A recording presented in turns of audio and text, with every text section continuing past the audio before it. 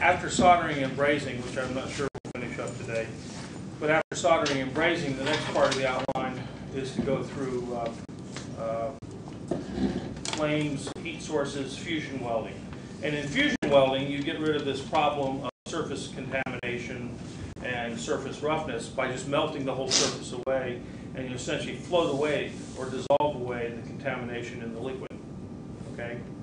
So if it's aluminum you're melting, the aluminum oxide just floats away on the liquid aluminum surface, and then you mix the aluminum together and it solidifies. If it's steel or titanium, you dissolve away the surface contamination, dissolves in the liquid metal at high temperatures, and so you get rid of the contamination that way. And of course you have to protect it by shielding gas or vacuum or whatever. Soldering and brazing are similar in the sense to fusion welding, in the sense that you've got a liquid solder, and that fills the nooks and crannies of the rough surface. And you don't have to do any mechanical deformation of the material. Everything, well, not adhesive bonding, but cold welding and diffusion bonding, you actually had to deform the surfaces. You know, diffusion bonding, you used heat to help deform the surfaces, so you didn't have to use 50,000 psi, and you could use 5,000 psi contact pressures. I don't know if I wrote it down, but if you think of it one way,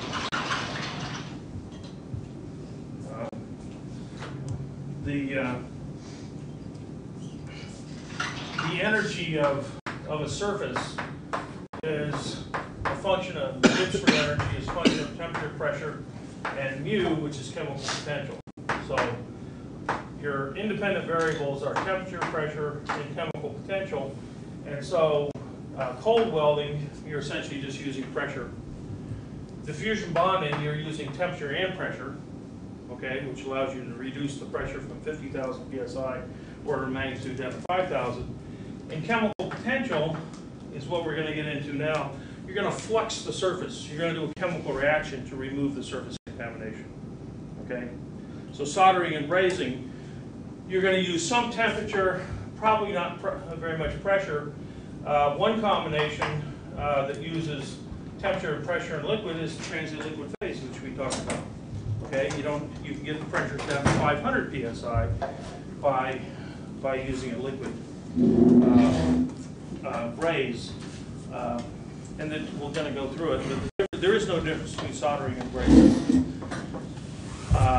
Soldering goes back thousands of years, probably 6,000 or 7,000 years. Okay, whenever they got copper alloys and they had tin available or lead in tin, they were soldering things, and they were using fluxes that could be things as sophisticated as urine. Okay, just put ammonia in urine, and ammonium chloride, which is in urine, will make a flux. So you could solder things, but soldering occurs at less than, by definition, less than 800 degrees Fahrenheit. That's the American Welding Society definition. The International Institute of Welding basically came along and said 425 degrees C. And basically, those two temperatures, 800 Fahrenheit and 425, are almost the same. Brazing occurs above that. But practically, the two of them are exactly the same.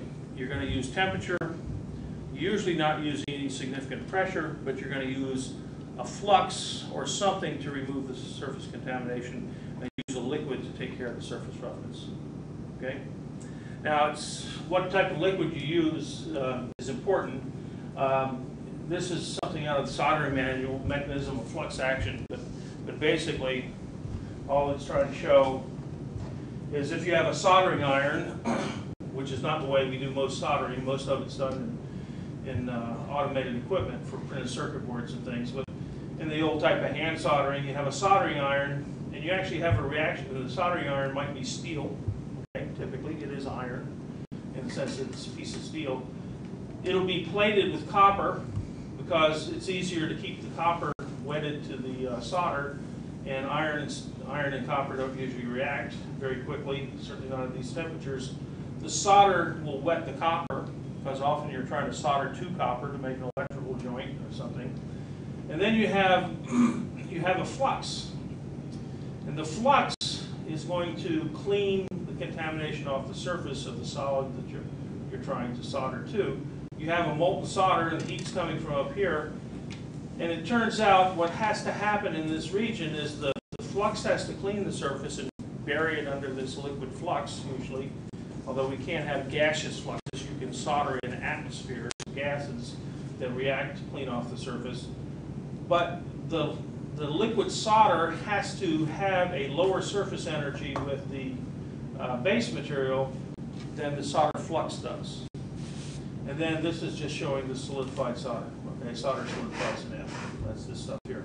So it turns out it's a pretty complex process. Okay, but we've been using it for 7,000 years, and the Etruscans and others didn't really care too much about the science. Okay. Now, in order to make this whole thing work, you've got to pick things that have the right kind of surface energies, and this is what you've seen before of surface energies of different materials. I put this up before. Water's got a surface energy of 72 ergs per square centimeter at room temperature. Lead has a surface energy of over 400. Copper, metals that melt at the highest temperatures, are going to have higher surface energies because the whole surface energy is related to unsatisfied bonds on the surface. And something that has unsatisfied bonds that melts at a high temperature means it has very strong bonds in the solid. So tungsten has one of the highest surface energies. Surface energy is a function of the melting temperature and the type of bonding. We remember I showed you the difference between metallic bonding, primary, well, there's three types of primary bonding, ionic, covalent, and metallic. But metallic has much higher surface energies, even for things that have similar melting points. If I come down here to aluminum oxide at 1850, it's got less than 1,000, whereas I've got copper, or well, let's take platinum. It's twice the surface energy. Okay, and that's because the metallic bonds have greater distances. They reach from just one atom, not just one atom away, but 2 or 3 atoms away from the surface. The electrons from 2 atom layers deep or 3 atom layers deep participate in the bonding in a metal where it's really just the adjacent nuclei of atoms that gives rise to surface tension and other things that are not metallic. So I get things like liquid sodium chloride's only got 100 ergs per square centimeter as a surface energy. So it turns out, fortuitously or whatever, things that tend to be corrosive salts tend to make good fluxes and have low surface energy, which is a good thing. And metals, which are what we're going to use for solders, tend to have a relatively high surface energy. And that's what allows the metal to displace the flux. In fact, if you go to Young's equation and you look at this bead of liquid on top of a solid with a vapor, and Young's equation says, if you balance the forces, if you remember around here, at this point, gamma solid vapor across that interface versus gamma liquid vapor, and this is going to be across this interface is gamma liquid solid. So you just look at the LS across this interface, and that's gamma liquid solid. And this says the gamma solid vapor equals tensions going in the opposite direction, gamma liquid solid plus gamma liquid vapor cosine of theta. And that's theta in here is the contact angle. So basically you should learn to kind of derive equations like that rather than worrying about. Use my board for all that. But anyway. So if I put in typical numbers, a solid vapor liquid surface energy might be, actually, let me look at my notes, make sure I get this right. Actually, well, let me rewrite it as if I had a flux. That's what was confusing me. I can write it, if I had a flux rather than a vapor, the solid flux interface equals the gamma of liquid solid plus gamma liquid flux cosine of theta. So I've just replaced the vapor with the flux. Typical values of liquid solid might be 200. Solid flux, which is basically a metal surface. Okay, this is the surface energy of the metal surface in contact with the flux might be 500, and a typical value of liquid flux might be 200 cosine of theta, and you find that this says that theta is less than 0. Well, actually it is 0, okay? Plus equals 0. This becomes a inequality because cosine of theta can only go 1. If this is 200 and that's 200, that says cosine of theta goes to 0. So by having a high energy metal as your solder, you can displace most of your inorganic fluxes, or even your organic fluxes, which have lower surface energies. Which is why solders are always metals. I've had students say, well, why don't I use a ceramic for solder? Because ceramics have low surface energy. They can't displace the flux. They are the flux, okay? And you need a big difference between this surface energy and these surface energies in order to get wetting, to get the stuff to flow, okay? And that's a fundamental principle, whether you're talking soldering or brazing. Now, why do we worry about this difference between soldering and brazing? Well, it's historical. The people in medieval times that defined soldering, defined it, or called it soldering, but then later on, people came along and they talked about brazing, and it wasn't until sometime, 100 years later that people said, well, really, they're the same process, and they said there's a difference. The only difference is the melting point. You can look at various solder families, okay? There actually are gold tin solders, and gold germanium solders, and gold silicon solders that are up to almost 400 degrees centigrade. Remember, 425 and above is brazing. There are lead solders with lots of different alloy constituents, tin solders, and of course one of the tin solders is lead tin. It should be tin in here. Well, actually, I guess the way they've put this together, the lead is part of the tin because it's more tin than lead. Indium solders. Indium melts at 156 degrees C, but with tin it melts at 56 degrees C. And so you've got indium solders in here. You have bismuth solders that people have been looking at a lot for a lot of bad reasons, and gallium solders. Gallium is sort of like mercury in that it actually exists as a liquid at something around room temperature. Okay, if you look at the periodic table, the only metal that's liquid at room temperature is mercury, but about 10 degrees C above room temperature, gallium is liquid. I mean, gallium will melt in your hand, not in your mouth. Actually, it'll melt in both. It's not a good thing. It's toxic, similar to mercury. Okay, gallium, and people actually, they don't have it on here because we don't use it a whole lot, but mercury actually will work as a solder. Okay, people have soldered copper together with mercury at room temperature. So you can, and actually, well, what do you want a liquid solder at room temperature? Well, they actually form a transient liquid phase diffusion bond. Okay, so you can actually solder copper. I saw a research paper years ago from Spain. Why is Spain doing research on mercury? Because that's where most of the mercury comes from. Okay, and so they're promoting the use of mercury, which is not a good thing to promote nowadays. It's sort of a dying business.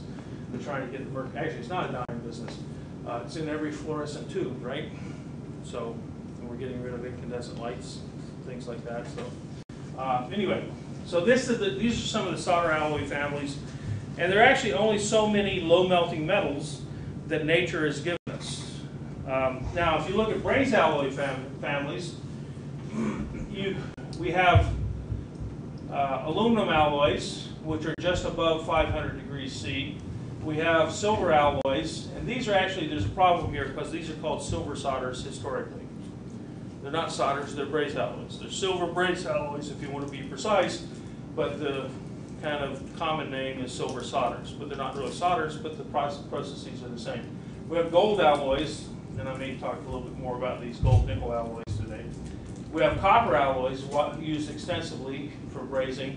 We have nickel alloys used a lot to repair jet engines and other things. And if you want to go to really high temperatures, you start using palladium, which is like gold, okay? And people use platinum, almost any metal that you can think of. Well, not any common metal. Platinum's not all that common, but it's more common than praseodymium. I've never seen a praseodymium braze alloy, okay, or erbium or something. But most of your common metals have been used as braze alloys because all you need is a high surface energy, and metals give you that. Now, the little trick here, which now you can't see it, I've reduced it enough. This graph goes up to 400 C. This one starts at 500 C and goes up. Nature left out metals that melt between 400 and 500 degrees C. Aluminum starts at 660. Magnesium starts at 660. Not that we use magnesium for solders usually, but because it's too reactive and corrosive. But there's not a metal between lead and that melts between lead and aluminum, the common metal. Okay, it's just not anything between 327C and 660. And then if you alloy it, you might narrow that range a little bit. But that's why there is a break. There's a natural break at 425C or 800 degrees F between brazing and soldering, and we kind of use that because that's the way the terminology came up. But it turns out there are some basic differences because of the temperature. There's a handout somewhere in here that I've used for years, okay, on soldering and brazing. It looks in your handouts. It looks something like this. It's a document that I just kind of copied things years ago from different textbooks and stuff. This is the type of plot that comes out of the soldering manual. In fact, it's in Harold Manco's book on soldering. I think it's maybe a better copy of this book than my copy. But he, again, he's got a thermometer here. Here are your solders, there's your brazing, and there really is nothing in this gap in here. There's some cadmium silver alloys, but there's really nothing in there. The bands, there's a band in here of about 100 or 200 degrees centigrade, but there's just nothing that exists. Okay? And I've had people come to me, oh, we want something that works in this temperature. I said, sorry, not in this world. Okay? So, because soldering occurs at lower temperatures, you have different requirements of the flux, and you have certain materials that can't be soldered. I think somewhere in here there's a little table. Yeah. There's a table that talks about different types of materials. This comes out of, I think, the soldering manual. And different types of fluxes. And this is the base materials if you want to solder platinum, gold, copper, lead, nickel, tin, and stuff. You get down here to aluminum alloys are the most difficult to solder. Stainless steels are difficult to solder, very difficult to solder. But beryllium and titanium, and no one's ever figured out a solder alloy that works. There is no flux that is corrosive enough to eat away beryllium oxide or titanium oxide. No one's ever developed it. And we'll talk about the aluminum solder, or the aluminum fluxes, the fluxes that eat away aluminum oxide. They work by an entirely different mechanism than the corrosive action of the fluxes for copper, and nickel, and iron, and things like that. So it's really, in solders, it really gets down to the chemistry of the flux. You've got to get rid of that surface oxide, and you can't always do it with some materials. Whereas in brazing, I've never heard of a material that can't be brazed. Okay, you can braze graphite, you can braze aluminum oxide. With that extra temperature, you get more chemical potential. Okay, you know, with that extra temperature, you get more chemical potential. You have a wider choice of materials. that are molten at higher temperatures, and you can eat away anything with that kind of, those kind of temperatures, including titanium oxide. Yep. Is there any like physical or quantum explanation for the reason of that gap? There probably is, but I don't know what it is. So, and you won't find me saying no, I don't know very often. In fact, there's a story on that. This was back 25 years ago. I walked in the lab and a couple of students graduate students were standing there talking, and they said, "Hey, we got a question." And so we go up to the chalkboard in the lab, and they said, "Well, what's the question?" They asked the question, and I said, "I don't know, but," and then they just burst out laughing. I said, "What are you laughing about?" They say, "Do you always have an explanation?" And I said I didn't know. And they said, "Yeah, but then you always give the answer." I said, "Well, just because I don't know doesn't mean I can't answer." Okay? And there's actually sort of a little thing there. A lot of times you don't know the answer to something. But I actually, if I'm talking, I can think it through. Okay, from kind of basic principles. Now, in this case, quantum mechanics is so far away from anything I understand. Remember, I almost flunked that course, even though I got an A. But I didn't understand it. I got an A, but I didn't understand it. So there probably is, and we actually have a faculty member here at Stater who does quantum mechanical type calculations and strengths of chemical bonds, and there probably is something, some reason, if you look at the periodic table, somebody who does that type of thing could probably explain why you got this melting point gap around, above around 425 degrees C. But I don't know exactly what it is. Okay, you just need a bigger periodic table. Right. So anyway, so you can braze anything, and I often say you can join anything if you're willing to pay the price. You can't solder titanium, but you can join titanium. I can adhesively bond titanium. I can anodize the surface of titanium and get this porous anodized layer, and I can make a bonded joint. But there's some things that you really can't fix, like children's plastic toys, right? Because you just don't have enough bonding area, right? But if you're willing to pay the price, you could even bond your children's plastic toys. The cheapest way to bond them is to make a new one. Okay, but if you're willing to pay the price, you could do it.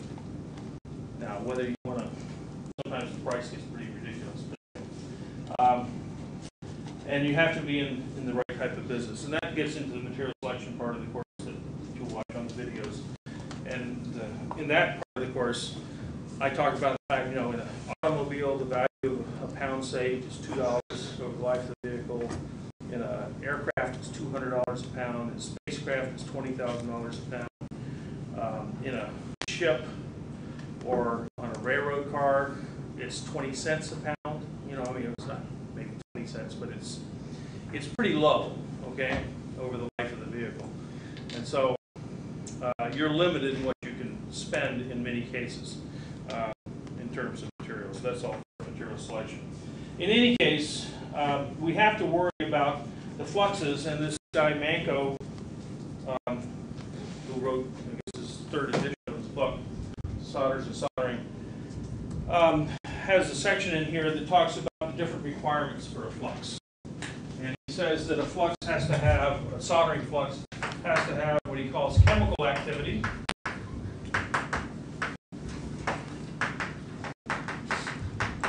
Discuss that in a second. It has to have spreading activity.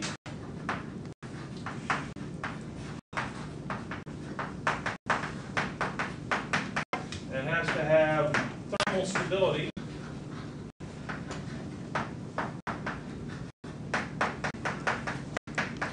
And it has to have, or be, non-corrosive.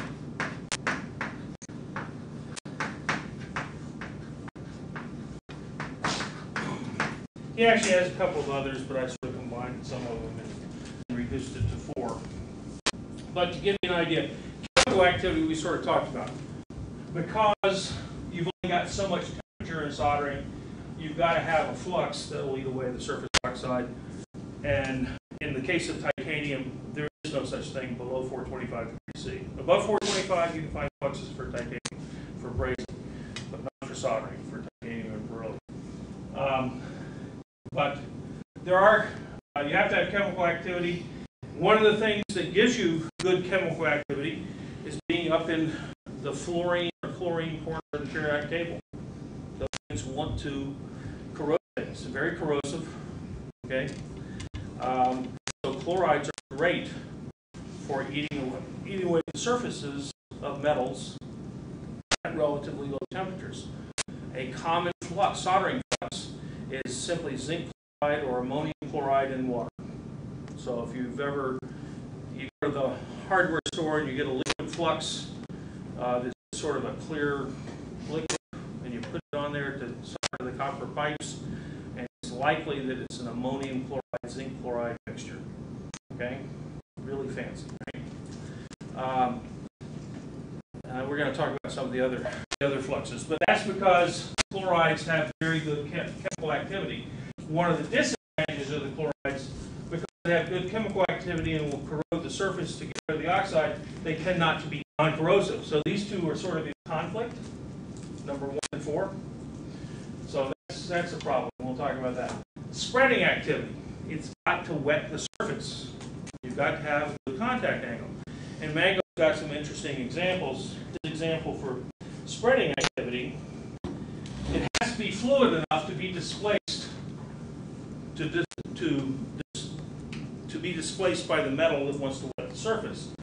And the example he gives, you can take simple glucose, which is a simple monosaccharide, anyway, it's a simple sugar, okay, found in your blood, okay, but glucose can act as a flux for copper. The problem is, if you take a piece of tarnished copper, not very tarnished copper, but a piece of copper, and you melt some glucose on the surface, just a simple sugar, and you put a little ball of lead tin, you get it up to the melting temperature of lead tin solder, 183 degrees C.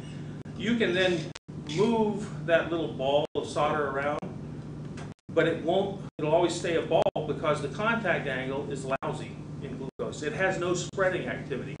You can move that ball around the surface, and then afterwards you can clean off the burned sugar, which is sort of like caramel, right? Okay. It is, and that's what sucrose burns sucrose with a little fat and stuff. That's a toffee, right? It's just candy, right? So you clean off the glucose afterwards, and you'll see a little track of lead tin solder, like a slug. You know what a slug is, leaving his little trail of slime on the sidewalk or whatever. You'll see a little trail of lead tin where it actually had chemical activity. The glucose had chemical activity to remove the copper oxide so that you could get wetting, not wetting, but so you could get metal-metal contact. But it didn't have the ability, the surface tension and the viscosity of that glucose was such that the lead tin couldn't spread across the surface. It had a lousy Young's equation. Okay? So you don't use glucose for soldering fluxes. Okay? But that's an example of something that has number 1 but not number 2. Thermal stability, his example is oxalic acid. Organic acid, not all that different than other organic acids that we use widely. The problem with oxalic acid, if you're trying to solder lead tin, which melts at 183 degrees C, oxalic acid will clean the copper oxide tarnish, no problem. The problem is it vaporizes at 182 degrees C. So you put it in a water solution with oxalic acid, and the water and the oxalic acid vaporize away while you're soldering. You might clean it off, but it goes away, and all of a sudden the spreading stops because the fluxes vaporize away. Okay, so it doesn't have enough thermal stability. And some things actually will decompose, not necessarily 182, but you have some fluxes, some of the organic fluxes, that if you try to do some of the higher temperature solders, they just decompose. And that gets to be a bigger problem when you get to the fluxes for brazing. Okay, the higher the temperature, the bigger the problem with thermal stability of the flux. Is it going to decompose into something else? And the last thing is got to be non-corrosive. Well, in non-corrosive, the problem with corrosion is that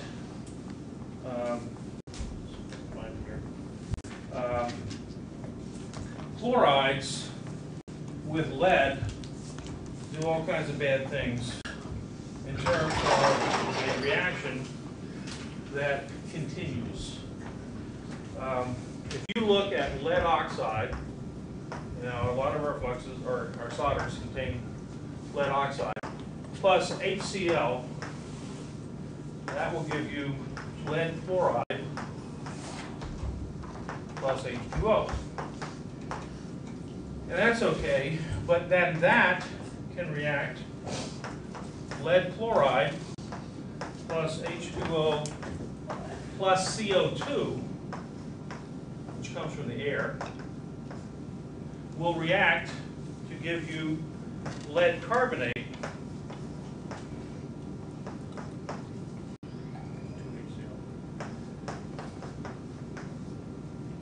and that HCl essentially regenerates the HCl. Okay? So what happens, you don't see it so much anymore on lead batteries. Are any of you old enough before we had sealed lead batteries in the car to see the white corrosive deposit that forms on the anode? Okay, and you can go to the auto parts store and they'll sell you this little gel you can put on there that will, get rid of that corrosion deposit. What is it?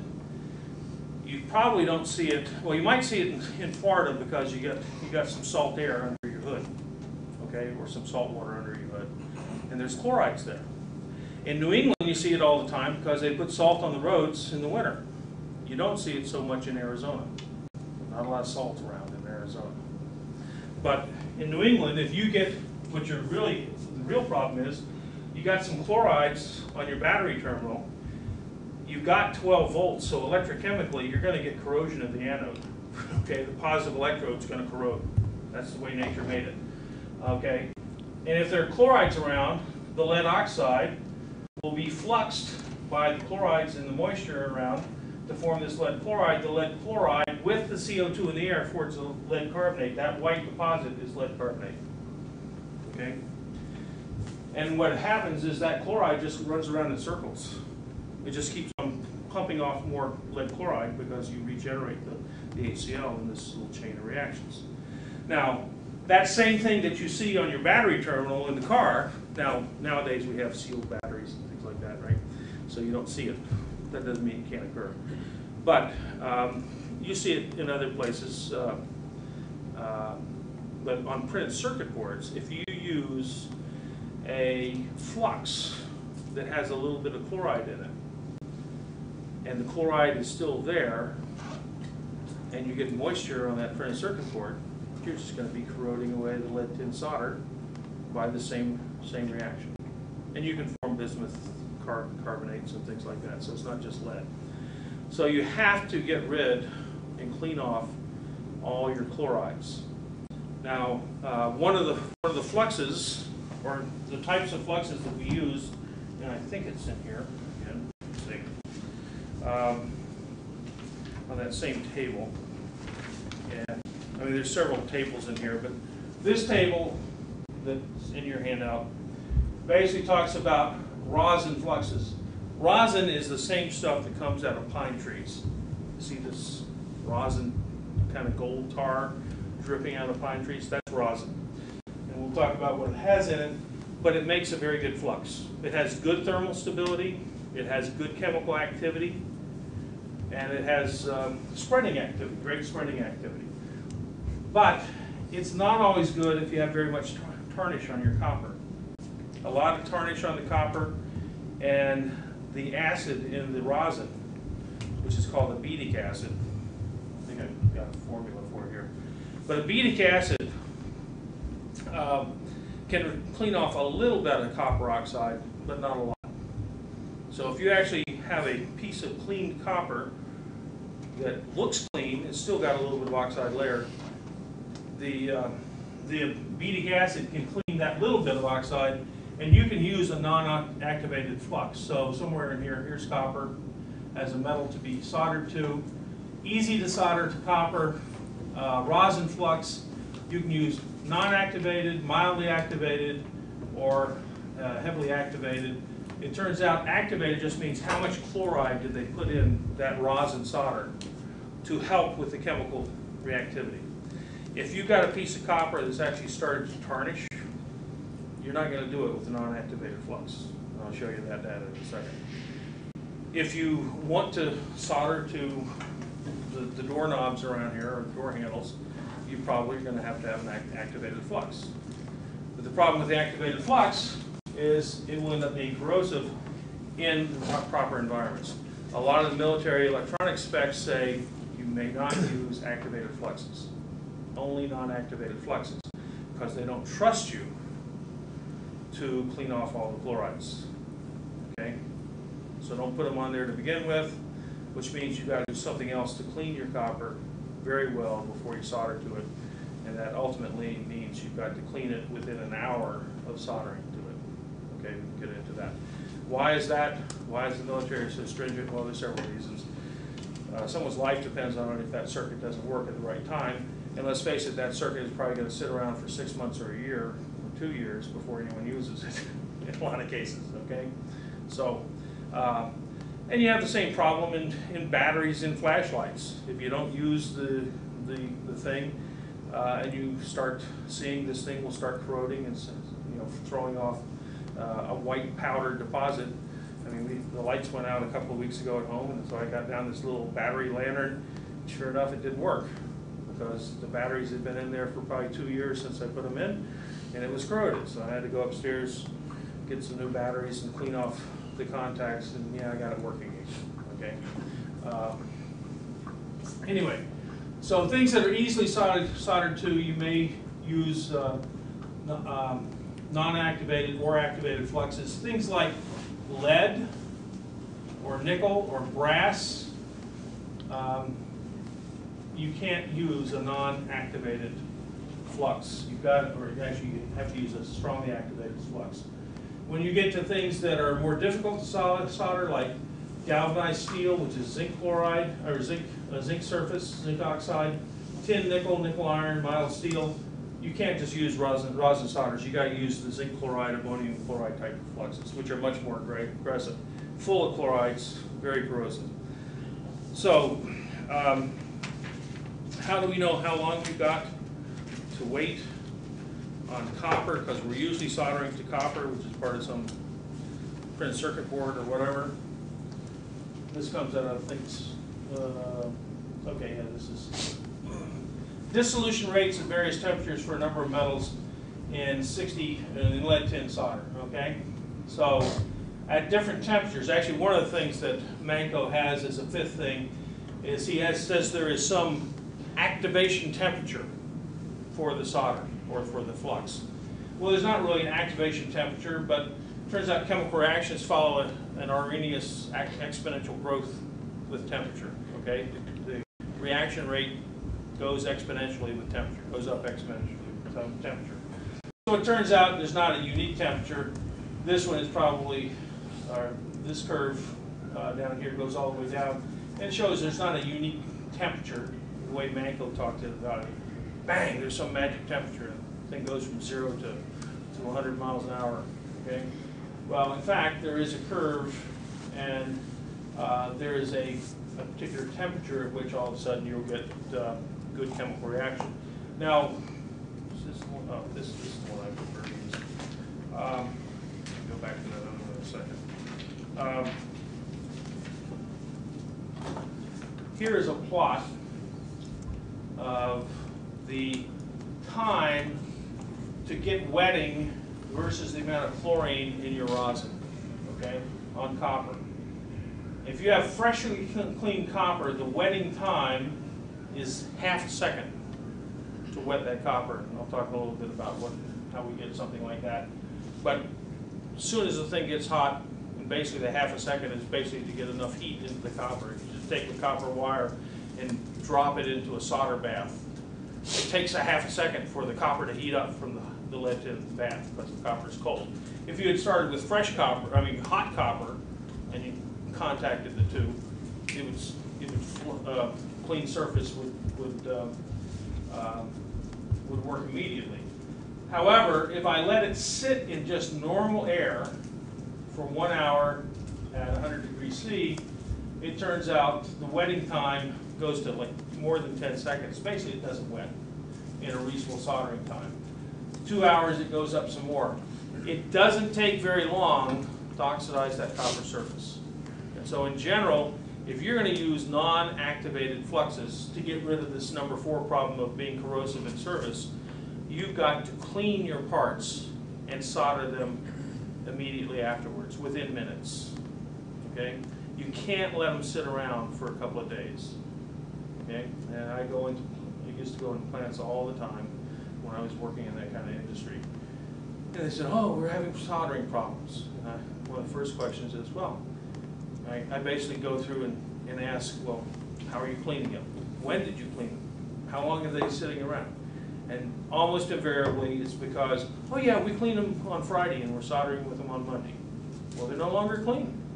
Okay? It takes very little time, okay, to contaminate that surface. So, really good electronic printed circuit board shops essentially have the cleaning process, and it goes immediately with no buffer inventory in between. It goes into the soldering operation. Okay, you don't wait. Okay, but most shops have sort of learned that the hard way. Acetic acid, just to let you know, there's acetic acid. So I don't even try to write down the formula. Oops, that's not acetic. That's a different acid. Here's acetic. Okay, it's simpler. Okay, it's just a complex organic molecule, and it's not a particularly strong acid. Okay, but it will clean a little bit of copper tarnish. It has great spreading activity and thermal stability. Now, any questions on any of that? So let's talk about how do you solder to aluminum. It can be done, okay? Well, actually, this is another way to look at it. To remove the oxides, you can chemically dissolve it. That's acetic acid. It turns out acetic acid dissolves copper oxide. It actually doesn't. Well, I've seen some things that claim that you form a copper abiate, okay, which means you've got an ion of the acetic acid organic molecule. But some things argue that all you're doing is, it turns out acetic acid will dissolve copper oxide. Copper oxide, as the molecule, will dissolve acetic acid. It doesn't really matter.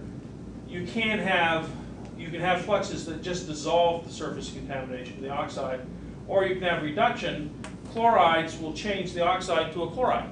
It exchanges the oxygen and the copper. It forms copper chloride, and the copper chloride will float away in the flux. Or you can use hydrogen. I said you can sometimes flux with gases, and hydrogen is a very reductive gas. In many cases, you can use, some cases, I better not say many cases, but sometimes people use a reactive gas to remove the surface oxide. Not as much in soldering, but in brazing, that's what you often do. You often will have a hydrogen atmosphere to do your cleaning. Or you can use a reaction flux, and there are several reaction fluxes, but the only one I'm really familiar with is the one for aluminum. And essentially a reaction flux is a flux that forms tin chloride and zinc chloride. So it's basically a specially formulated, mostly fluoride flux, but it contains some tin and some zinc salts. And it doesn't really dissolve the aluminum oxide, it floats it off. The reaction flux, I think I've had it in quotation marks, because this actually is not a chemical reaction. What happens is, as you heat things up, the aluminum oxide on the surface of the aluminum will actually form little cracks in this somewhat corrosive material. And then it turns out the aluminum will react with the tin chloride to form aluminum chloride plus tin, and the tin, or the zinc, will go through the cracks and float away the aluminum oxide. You don't reduce the aluminum oxide, you don't chemically destroy it, you basically crack it up. It's like an icebreaker going through the pack ice, cracking it up and pushing it aside. Okay? You're not getting rid of the ice, you're not melting it, you're not dissolving the aluminum oxide, you're just breaking it up and pushing it aside, and you have a high energy metal that comes in and undermines it and lifts it up, and you end up with a solderable surface. Now the problem with the reaction flux is they're very hygroscopic. A lot of these salts, zinc chloride and stuff, but even more importantly, these zinc and tin chlorides are often in a flux that is something like sodium fluoride. Sodium fluoride is a good rat poison, okay? It's not good to lay around in case kids eat it, but most kids are too salty. Anyway, sodium fluoride is actually given therapeutically if you need more. I mean, some of the, when you get fluoride for your teeth, sometimes they use sodium fluoride. A lot of times they use stannous fluoride, tin fluoride.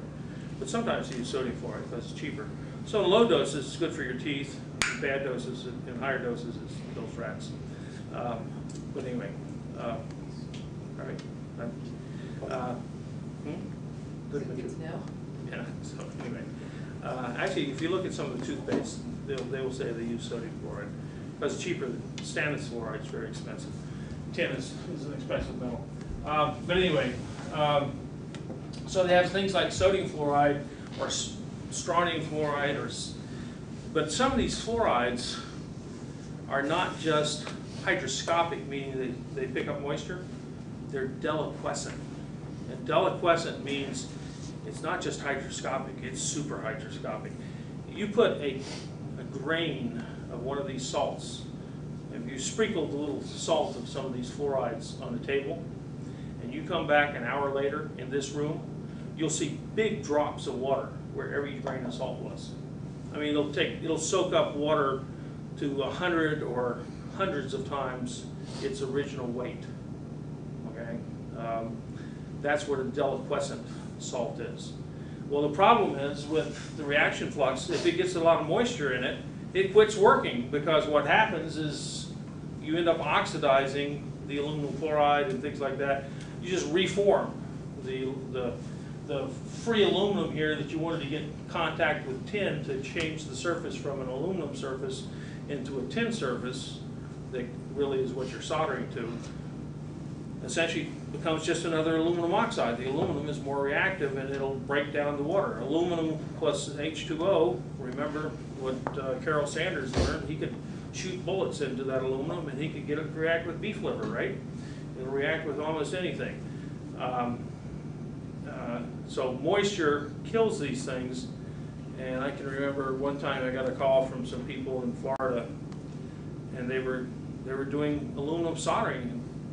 Very few people do aluminum soldering, and I said, "Oh, you are?" I mean, it's I've only run into 2 or 3 people in my life who ever did aluminum soldering. I did some aluminum soldering once, and sure enough, I didn't clean the flux off very well, and came back a year later, and the whole thing fell apart because it corroded.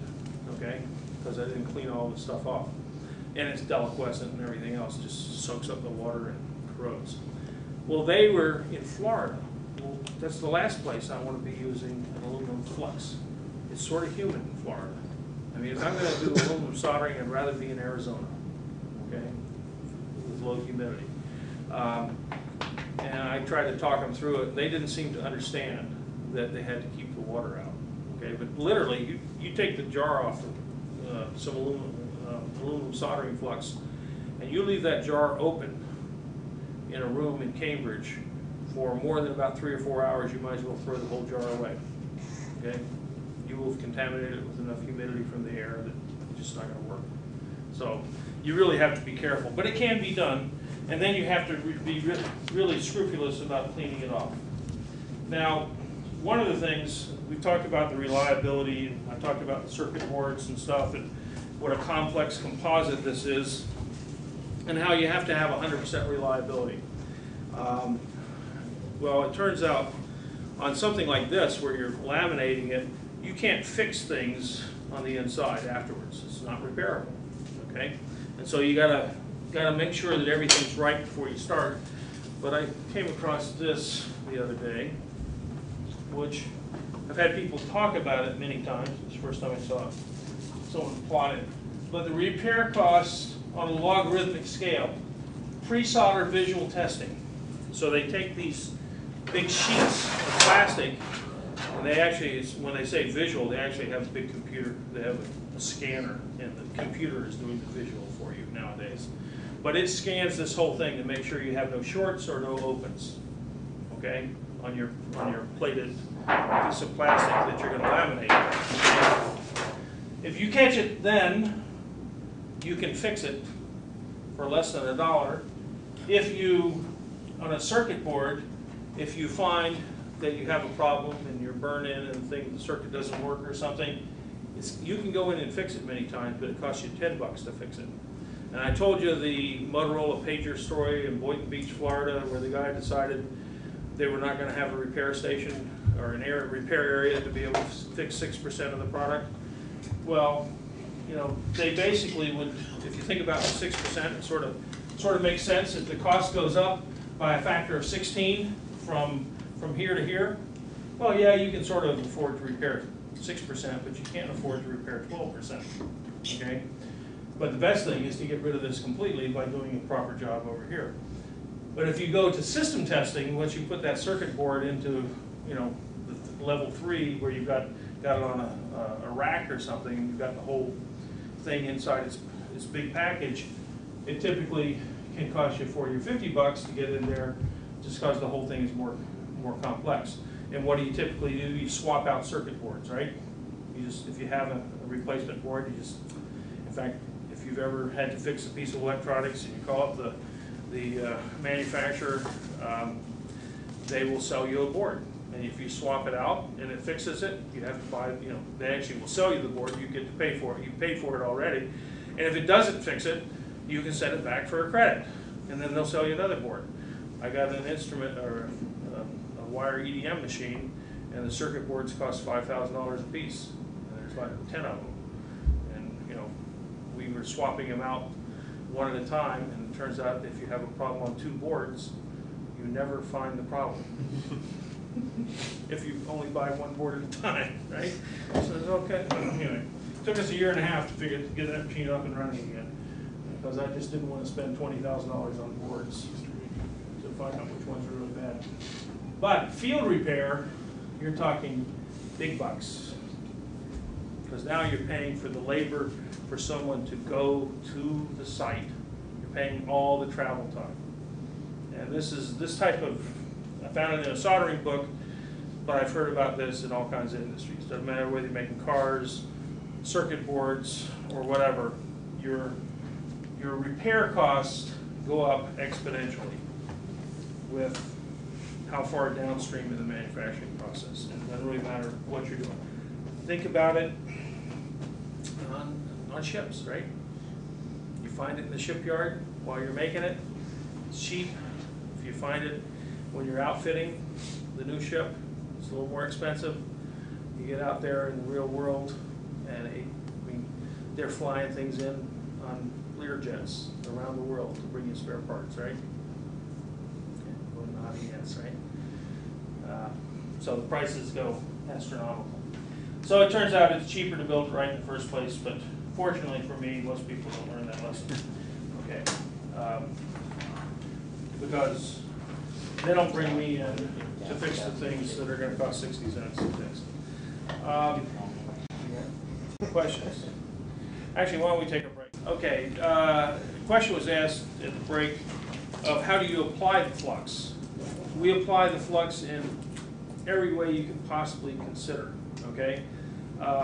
Sometimes if you go to the hardware store, well, it comes in a little squeeze bottle if it's the zinc chloride flux, and you just squirt it on, right? And I've done that times. It's sort of fun sometimes. You heat it up and you apply a little bit of solder, and sometimes I then squirt the cold flux on a hot piece of copper pipe, and you see all this bubbling and stuff, and then you see it spread, okay? So it's balled up, and then you can, you know, kind of put it on while it's hot, and you see the spreading. That's just kind of me for fun, right? But that's not the way you usually do it. But sometimes you just squirt it on. Other times, it comes as a paste and it comes a little brush. We call these acid brushes. It's just a little plastic bristle brush with a metal handle usually, or a plastic handle nowadays, and you just paint it on. Okay. Now this is if you're talking about soldering of copper pipes like a plumber. Okay. But that's not the best way for a plumber to do it. I'll talk about that in a second. If you're talking about electronics, if you're doing hand soldering, you may paint it on, but more commonly, we basically take a piece of lead, in the old days with lead tin solder, they would extrude the lead tin solder with the flux on the inside. So you would have a cored wire, and they call it rosin core solder. If you look at the cross section of the wire, it might have 6 or 7 cores of solder, and so they extruded the lead tin solder, and you got cores of the rosin solder on the inside. So as you feed the wire in to melt it off, you're feeding flux into the joint. Okay. Other times you may just paint the flux around it with that little brush. In a big printed circuit board thing like this, they do what's called wave soldering. Okay. In wave soldering, you basically have a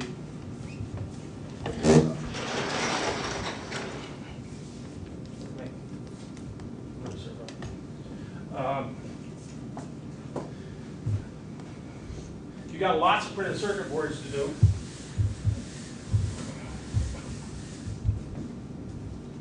And you basically will have, it'll be something as long as this room, or 3 times as long as this room, depending on how many you have to do, and as wide as the printed circuit boards, so 3, 4, 5 feet wide in some cases for the equipment. But you have, in the bottom, you have a big tank of solder.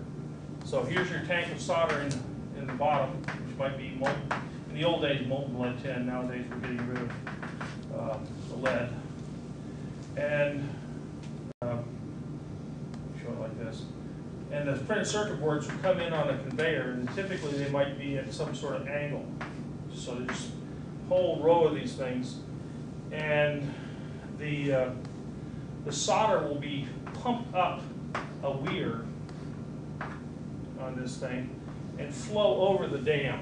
Okay, flow over the weir. So I just have a region of hot molten solder, and the printed circuit board comes in, and as it comes past this thing, it just gets coated with solder. And the flux is a foam. Everything kind of rides into this foam of flux. Okay, use a foam flux, it's cleaning it off, and then it rides, this thing rides into this, over this little dam of molten solder flowing over it. And you make the solder joints that way. So anyway, there's lots of different ways of applying flux. Virtually anything you can think of, someone's figured out some geometry, some form of very low viscosity liquid, high viscosity paste, foams, you name it, okay? So it just depends on the volume, whether it's a manual process or whatever. Now the best way for a plumber to make a solder joint is a white joint. And I've actually seen union plumbers do this because they're working by the hour, right? Other plumbers don't. But if you insert a copper pipe into an elbow or a T or whatever, so you slide one in the other, a lot of us will just heat the whole thing up, and you shouldn't heat the solder directly. You should heat the copper to a temperature so that when you touch the wire to the copper, the heat from the copper going into the solder melts it rather than the heat from the flame of the torch. Okay? You can heat up the solder very quickly with the torch flame. If the copper's not warm, you won't get wetting. And I've seen some major floods in Boston because some plumber's putting in a 3-inch pipe and he doesn't know how to solder properly, and he heats the solder and he puts a little fillet around that thing, okay? And you don't get flow between the joint, okay? In fact, in terms of brazing, that type of problem is why a lot of people think the thresher went down. okay? If you've got a joint like this, you got your pipe inside your union or T or elbow or whatever. If you, they call it face feeding, if you face feed the wire in here and you put your torch directly on the wire, you can form a nice little fillet, beautiful looking fillet, but you haven't heated up the base material, and so you've got no spreading down the joint, right? And like I said, I've come in, some plumber just, well, they had $7 million at the Charles Hotel in a major flood. Up on the roof, they had I think it was a 4 or 5 inch pipe on the air conditioning water cooling system for the whole building. And this is a 5-star hotel in Cambridge, right outside of Harvard Square. And turned it on, and about 4 or 5 hours after they finished this joint, the whole thing lets go. When we're all done, you can still see mostly bare copper in here. The solder had never flowed down here, okay, over 60–70% of the area. $10 million worth of problems at the Hilton Hotel in Dulles, Virginia, near Dulles Airport, because they bring in a bunch of inexpensive labor, doesn't know how to solder. They make joints that you visually expect it. You see a nice fillet on the outside, but you never heat it up the inside. So you should put your torch heat right in here, and then by conduction, when you put your braze or your solder on there, you want the heat from the copper or the steel, depending on what the pipe is, to conduct into the filler metal and melt it. And then you know it's going to flow in here. Okay?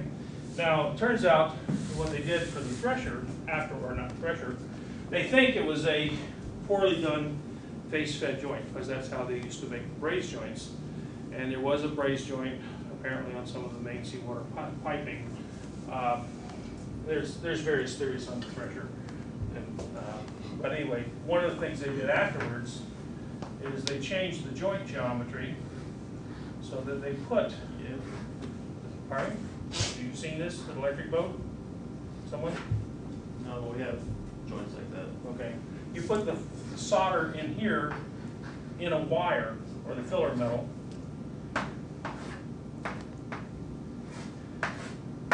And now you flux the thing, you paint on the flux, or you let liquid flux come in here, and the guy heats up the whole thing. He never heats up the solder, the filler metal, or the braze metal. And when it flows out, and you formed a fillet out here, the visual inspection of the fillet means you know you got a good joint. Okay? It's good technique. And that was developed for the shipyards after the thresher. This was one part of the sub-state program, if you've ever heard of that. Okay? So that's, if you go through a shipyard now, and they're brazing piping, that's how they're doing it, rather than face feeding, because they think it was a bad face-fed joint. And I've got multi-million-dollar plumbing failures in Boston, just in Boston, okay? Also in, I guess, Washington, D.C., that I've worked on where people just do a lousy job of soldering. By doing face feeding and not heating up the whole thing. Somewhere in here,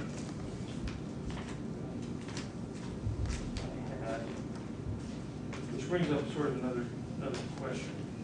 Here it is. I should show you this page from something else the other day, but I didn't show you this graph. This is a graph that shows you the joint width in millimeters on log scale versus the fill ratio. 100% fill means I have no voids on the joint. And what the joint width means is, what's the overlap here? Okay? If it's only 2 millimeters, let's say I put just some sheet metal together rather than pipe, and I've only got 2 millimeters as a width, the solder will flow in and it will sweep any porosity out the other side, right? And the reason I say 2 millimeters, there's 2 millimeters right there. I come up, I can get 100% joint with no voids. If I have a wider joint, if I have a centimeter joint, which if you go look at your plumbing in your house, You know, the overlap, when you put the copper pipe into the elbow or whatever, it's 3/8 of an inch, if not a half an inch. So we're over here, the fill ratio is 60%. What happens is as the liquid is flowing in to this joint, you'll get the front will progress up faster this way than that way, and you'll have things come around and trap voids in the middle. And there's no exit for that surface tension to push the bubble out if it's a very wide joint. So part of this thresher establishing some say in a QA department essentially for the Navy, but what's the civilian equivalent? Do they have? I mean, I know there's not like NDT, but well, that's an interesting question. I mean, for plumbers, there never was a standard until the late 90s. The Copper Development Association, because sometimes you would have failures, came up with a standard. Now it's an ASTM standard, has picked up with the Copper Development Association, and they basically say you should have a 70% joint, okay? And a 70% joint, look at this, the fill ratio, it turns out for lead tin solders, you usually can get only 30% void. But if you look at it, typically you'll have 30% void on those pipes in your house. And I didn't bring it with me, I guess I should have, maybe I'll bring it Monday. You take an x-ray, so you get beautiful x-rays on copper joints with lead tin solder, because the lead in there, you know, is pretty dense, right? And so you see these big voids. But usually, you can have 30% voids, and the joint is plenty strong because that overlap is huge. Half an inch of overlap, the thickness of the copper is less than a millimeter, right? So you got plenty of area. The Copper Development Association, and now the ASTM standard, which was sort of adopted 2004 type of time frame, as I remember, basically says 30% voids are acceptable, and that's what this data says, okay? It's probably what you're going to get. But you have to do it when you inspect it. You can do it ultrasonically, or you can do it by x-ray. Well, who's going to x-ray a joint in your house plumbing? Okay, you're going to spend $100 to x-ray a joint? Okay, but if you let me tell you that Hilton Hotel in Dulles Airport, they spent hundreds of thousands of dollars x-raying joints because it was millions of dollars of sprinkler systems. They were not intended to be sprinkler systems in the building. They were actually supposed to be the water delivery system. But they did have a sprinkler system too, or actually they had a sprinkler system that was self-activating all the time. Okay, and that's the problem. You get mold growth in the walls. The problems get to be a real mess.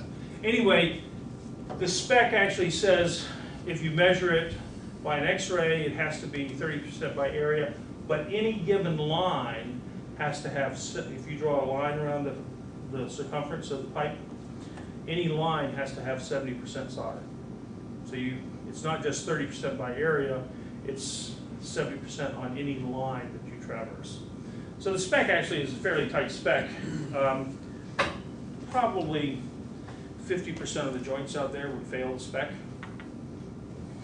Okay, but who's going to inspect them? Okay, until after the thing fails, and then they're going to say, oh, it's a bad solder joint. And I've been running into that. In the last 5 years, I've run into 5 or 6 times some guy saying, oh, I found a void in the solder joint. Yeah, okay. I mean, if it's a an overlap joint in a pipe, what do you expect? That's nature, okay? That's the way the solder flows in there. Even on a joint like this, you may only have 10 or 20% when it flows out, okay? But you're still going to have some, okay? It's still there. So it's not just face feeding. Did that answer your question? I don't know if it did or not. Actually, I didn't even let you finish answering. What was your question? well, I guess is there some kind of equivalent of a QA in the civilian world? Like, what do they have to prove to the customer? I mean, if the customer is ignorant about the subject, then how can they really prove it? Or Well, in fact, what they've been doing for years is the plumber solders it up, then does a test to see how many leaks he has. Okay? And if you actually talk to the plumbers, when they were able to use lead tin up until 1978 in Massachusetts, they'd be able to solder those things up, put 200 joints in the boiler system for your home heating system, and they pressurize it and have 0 leaks. 90% of the times, they get 100% joints with lead tin. Then in 1978, lead was outlawed because of lead. Our children are stupid because they've been drinking the water. No, it's genetic, folks. Children are stupid because you're the parent. But they don't like to hear that. So nonetheless, if you talk to the plumbers, and I have talked to the plumbers, and they say now they have to use like 95 tin, 2% antimony, 3% silver. That's basically what's approved for plumbing, you know, potable water plumbing in houses in Massachusetts. And now they'll make 200 joints and they'll leak check them and they'll have 5 or 10 of them fail. They always have to go back after they leak check. So, but that's still the standard. And usually, if you've done it properly, if you use the proper technique and you're not running into face feeding and heating up the wire, okay, you don't have to do this, okay? That's a good technique, but you don't have to do that, okay? If you've done a good solder joint, you know the technique of heating the copper to make the metal flow. Don't heat the filler metal, but heat the base metal. It will be hot, and if the flux is working, you'll get a good joint. And there's so much, a full joint here probably has a factor of 50 structural safety. So if you lose a factor of 20, you still got a factor of 30, right? Or even if you lost a multiple of 20, you still got a factor of 2.5, okay? So in general, they don't fail unless the technique, you know, the procedure that the person used was really, really bad, okay? You go down to the plumber and gas fitters union hall down here on Mass Ave in Dorchester, and you go in there and they have this beautiful laboratory to qualify people who are going to do the plumbing for the hospitals. These are union shops, and these guys have to come in on Saturday, and in order to get the job to do the work in the hospital for the medical gases and stuff, they're going to be brazing or soldering all these pipes. They have to go through 2 or 3 days worth of training on how to make the joints.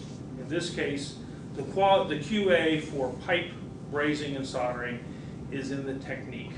You've got a joint that has got a huge factor of safety, and even though you're going to lose, you know, 30% of your joint in terms of voids, it's still plenty strong, okay? And that's basically why things work.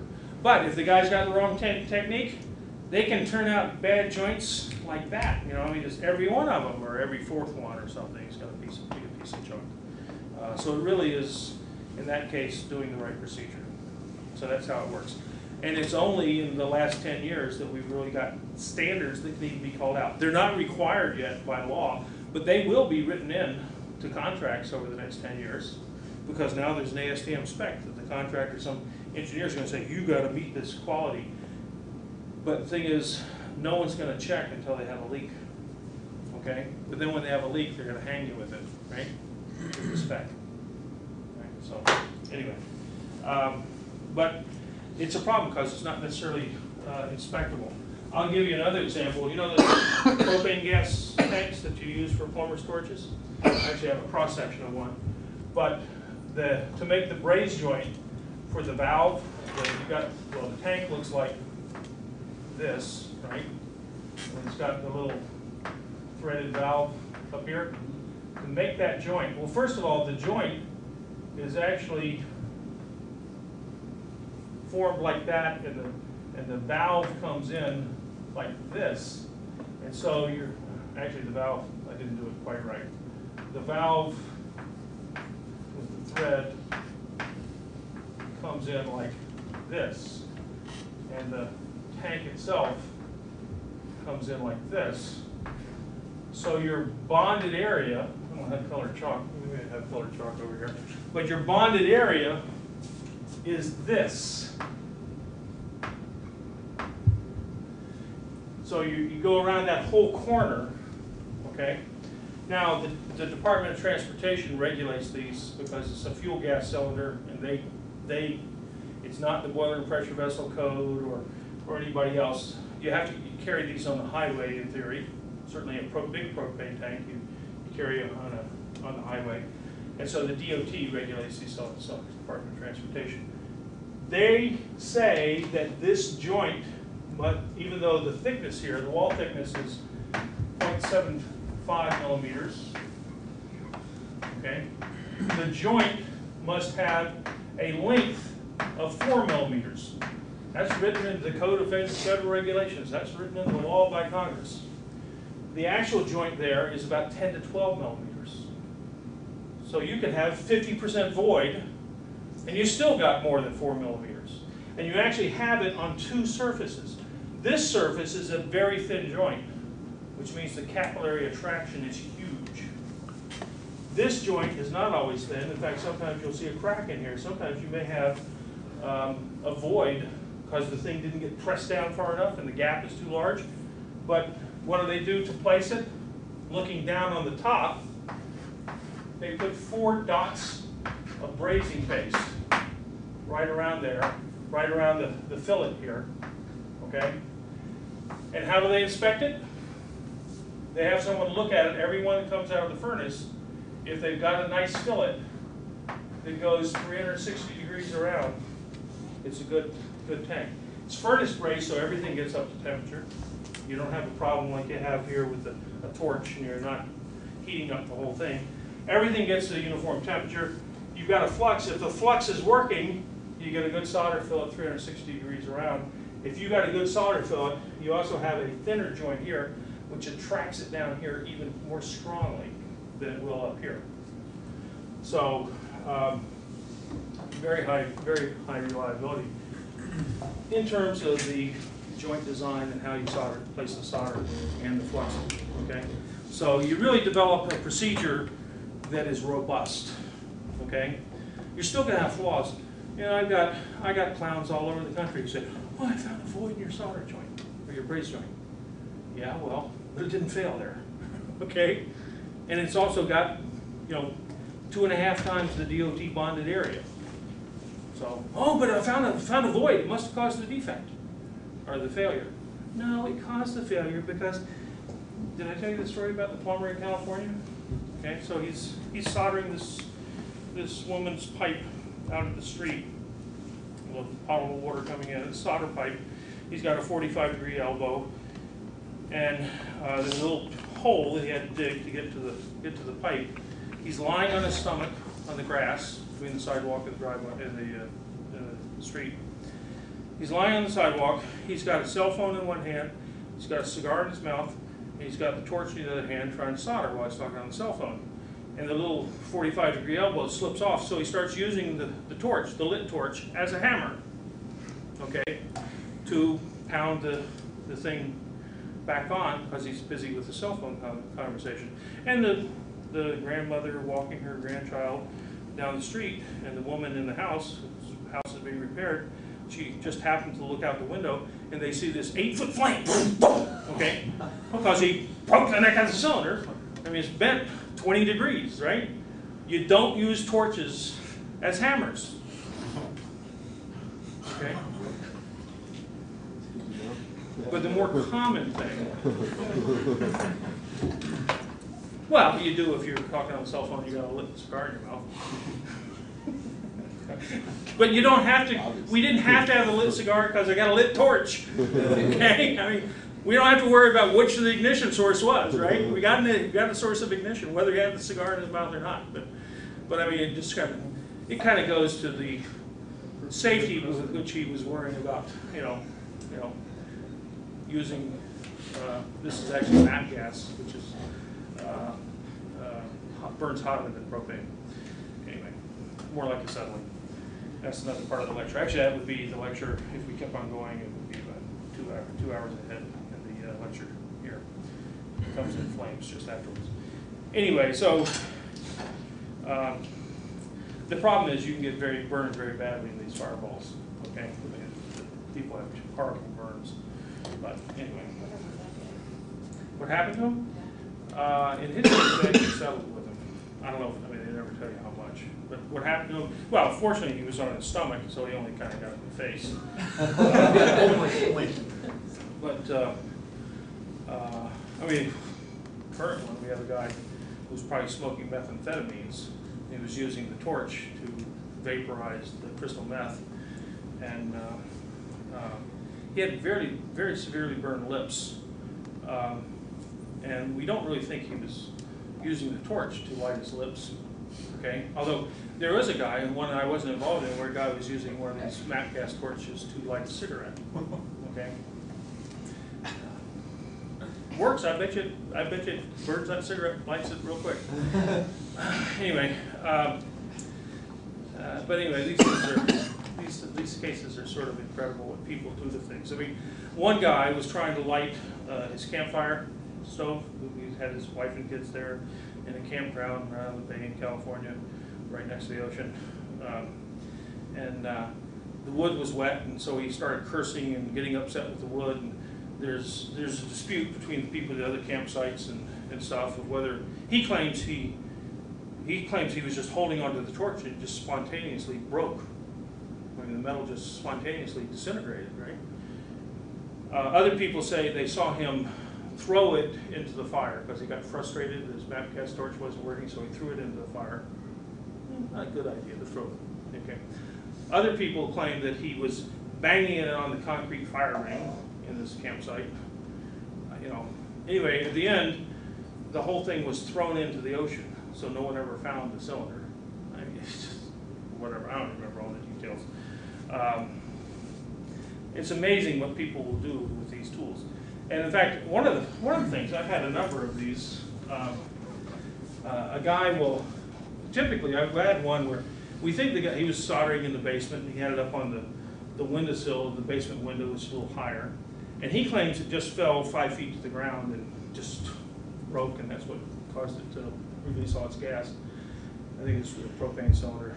And I think the DOT regs require that you do like a 15-foot drop test. The thing not, you know, it can bend, but it's not supposed to release gas. And he claimed he only dropped it for 5 feet. But I looked at the dent metal, and I calculated by equivalent energy. And the energy that it took for me to reproduce a similar bend, I calculated that it had to either drop from 20 feet, which is unlikely in the basement, okay, that it dropped from 20 feet, or that it was thrown to the ground at a speed of about 40 miles an hour, okay? So if you think about it, if you're doing something else, not paying too much attention, and you reach for the torch, and the torch is lit up there, and you actually grab the flame, then sometimes people actually will throw it to get rid of it. And sometimes when that hits something like concrete, and this has been 2 or 3 cases, you know, if you're throwing something to get rid of it, you may not be Roger Clemens throwing a 100-mile-an-hour fastball, but you can probably get 45 miles an hour. And 45 miles an hour is equivalent to about a 30-foot drop. So it's likely that if you throw a lit fuel gas tank to the floor, you know, to get rid of it as quick as you can, it's likely that it will end up in a fireball and you'll be caught in it. Okay? And that happens. I mean, it doesn't happen every day. They make tens of millions of these things, and there's only 1 or 2 people out there a year who, you know, go burning themselves up. But their burns are very bad. But anyway, but it's not because of bad brace joints. Okay, particularly, you know, the British did a study because they were going to import these. We were going to export these, or most of these cylinders, even around the world, are made in the United States still. And the British were going to import them, so one British agency did a test to see if these things were going to be safe in transit. And they were really worried about someone drops the container ship, you know, or you're going to have, you know, a whole bunch of these things go boom on the dock or something, right? Or they were, so they went and they would throw these things into fires. I mean, this is a laboratory, no, an outdoor laboratory test. They would actually throw them into fires until they would just burst from the pressure and stuff. They actually have a pressure relief valve, so they should turn into a flamethrower. The pressure relief valve should go, and then all the gas come shooting out in one direction as a flamethrower. But they even defeated that in some cases, so they would burst. But they never had a failure at the brace joint, because the brace joints have this big overlap. they got a factor, I think I calculated a factor of 40 safety in terms of strength of that braze joint compared to the steel. Okay? They test 2 of these to failure every day, or every 1,000 or something. They have to take one and just you know, fill it with water and pressure test it. Always fails in the steel. They've never had a failure in a braze joint. You just design them with huge safety factors at the joints, huh? Pardon me? It's pretty good. Well, I mean, that's tens of thousands of tests, and they've never had a failure in a braze joint. But you did have someone do a visual inspection to make sure you didn't send to test the ones that had incomplete fillets, right? So whether you're soldering copper pipes in the basement or whether you're soldering fuel gas cylinders or brazing fuel gas cylinders, if your procedure is correct, you probably do okay. Okay? Now, on the other hand, if you're using the torch as a hammer, that's an incorrect procedure. Okay? And you're probably not going to do okay. Or if you're smoking crystal meth, okay? Anyway. To get a something that's that strong, are they using just a normal lead tin solder? Oh no, this is a braze joint. This is actually a copper nickel solder in this case. So far as a copper nickel phosphorus in this case, which we don't want to get into. But it's pretty strong. Oh yeah, the same thing as you soldered turbine blades with. Okay, it's similar to what you use in other parts of jet engines. I'm going to use these on Monday to give you some examples, but. Typical braze joint will have 5,000–10,000 psi strength. So, hey, you know, if I got an area that's 10 times bigger than the cross section of the steel, and it's got 5,000 or 10,000 psi strength, who cares if the steel's got 50,000 psi strength? I've got more than that in the braze joint because of the area difference, right? The force necessary to fail it. Right. And I mean, these people have gone out and they take a chain and they pull on it, the neck of the torch. They anchor it to the ground out somewhere in the mountains of California, and they pull on it, and sometimes they have an ignition source close by, and sometimes they don't. And they keep pulling, and they have to get about a 20-degree bend. Now, I've dropped them on the floor of my office and gotten a 5-degree bend, okay? But a 5-degree bend doesn't release gas. A 20-degree bend, you bend it far enough, and it will break, but it breaks in the steel, not in the braze joint. The only one I ever saw fail in a braze joint was one on one of these tests in California. They pulled it, and they actually broke in the steel, and they had a huge fireball, and then which was burning for 10 or 20 seconds, and then they pulled it some more. Well, at that point, they had melted the braze joint, okay? So when they pulled it again, they had unbrazed it, right? So what they failed was a hot joint, okay? That's the only joint I've ever seen fail at the joint. But it was because it had been heated up to melting temperature of the braze, and that's not too surprising that you can unbraze the braze joint, right? So, anyway, so, you know, to make a manufactured product, it involves design, materials, and assembly, and everything else. And then the other thing, in fact, that's what to think about. When you're doing failure analysis, I always like to say, you can have a defect in design, you can have a defect in material. The material can be defective, have voids or something. You can have a defect in assembly or manufacture. They didn't put it together properly. Or you can have abuse of service. Or a combination of these. But usually, if you're trying to figure out what's going on, okay, a lot of times you don't have a lot of facts. And so a lot of times I'll go back here and say, well, is there a defect in design? And sometimes there is, sometimes there isn't. But sometimes you say, no, they've been doing this for 100 years, okay? Or is the braze joint defective? They make 25 million of these things, and they've never had a failure of the braze joint in all the tests they've ever done, which is tens of thousands of tests. So is that a defective design in the braze joint? I don't think so. Okay, the defect in the material, you gotta look at the actual component. When they throw the part away, it's harder to look at the actual component. Assembly, yeah, if you don't put it together properly, or abuse in service. So assembly would be the thresher problem. Okay, you didn't heat it properly. It's not a defect in the design, you could say it's a defect in the design of the procedure, but that's really the design of how you assemble it, right? So there's a lot of ways to do quality control. I think I got a couple of minutes that I can, not this is all that important, but a lot of times people figure, oh, well, I can just reuse my lead tin solder. It turns out it's not so simple. It turns out solder chemistry has to be fairly precise. And so a lot of times people will reuse the solder, they go through a printed circuit board, and it's got all kinds of materials on it, and the solder bath gets contaminated with other metals, particularly in wave soldering operations and things, so you have to be careful and watch the chemistry of your bath.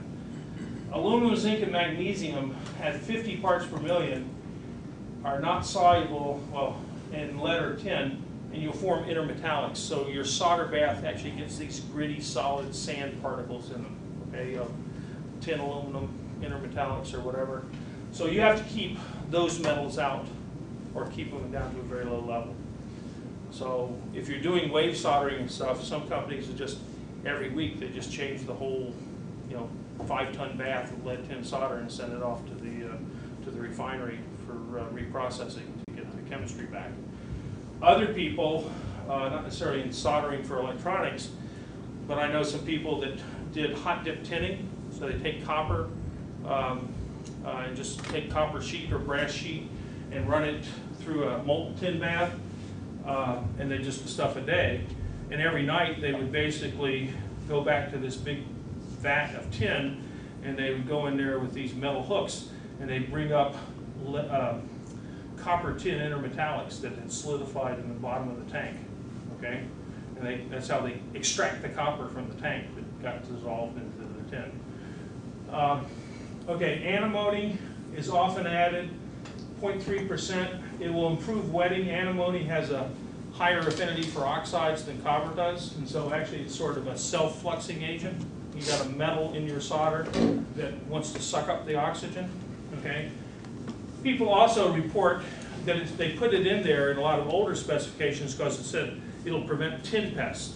Well, tin pest is the problem that tin will transform from one crystal structure to another at about minus 18 degrees centigrade. And the example I know of that is during World War II, in like the winter of 44 or whatever in Russia, or Soviet Union, I guess it still was then. They had a bunch of tin just stockpiled in a yard, and it was a cold Russian winter that year. And when they came back in the spring and the snow had melted, they just had a pile of powder tin, okay, and tin oxide, because the tin had transformed in the crystal structure. People have often been worried when minus 18C is not that cold, okay?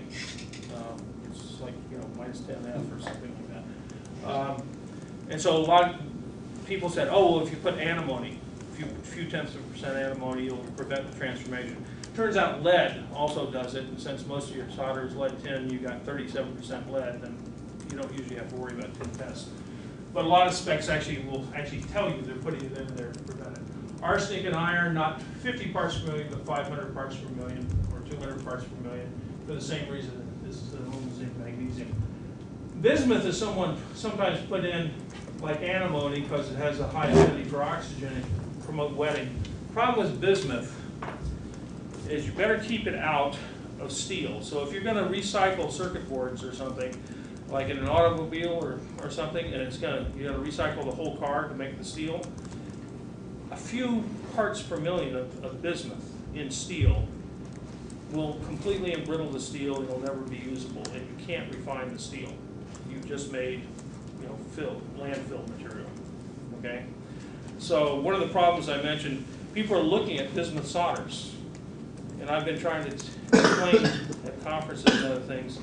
People are spending millions of dollars to get rid of lead in solders, and they're looking at a lot of bismuth alloys.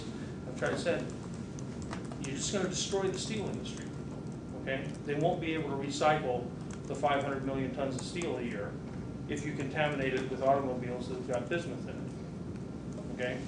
There is no way to refine bismuth out of iron, okay?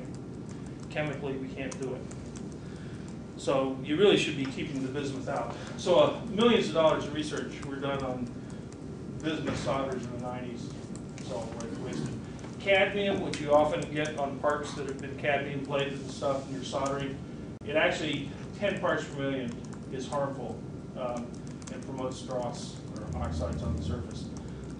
Gold and copper, you actually can tolerate a fair amount. You start getting up to 0.08% gold, and you just sooner send it to the refinery and get your money back. Okay? Okay.